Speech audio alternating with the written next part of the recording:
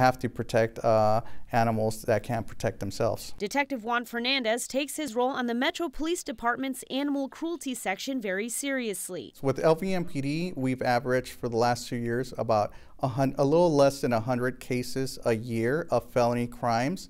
There's going to be much more misdemeanor crimes. And Fernandez is noticing some trends. It's social media being so big now and people wanting to be famous and go viral with videos. They're doing so many things that are inhumane to animals. Just this week, the Vegas Pet Rescue told News 3 about 2 recent cases of dog abuse. One a mini pitbull named Selena. When animal control or police are called for animal cruelty cases, patrol officers are sent to investigate. We're relying on medical records from the vet to see if there are any breaks. Also, we got to interview witnesses, see if there's video. And once they've found who's behind the abuse, there could be time behind bars.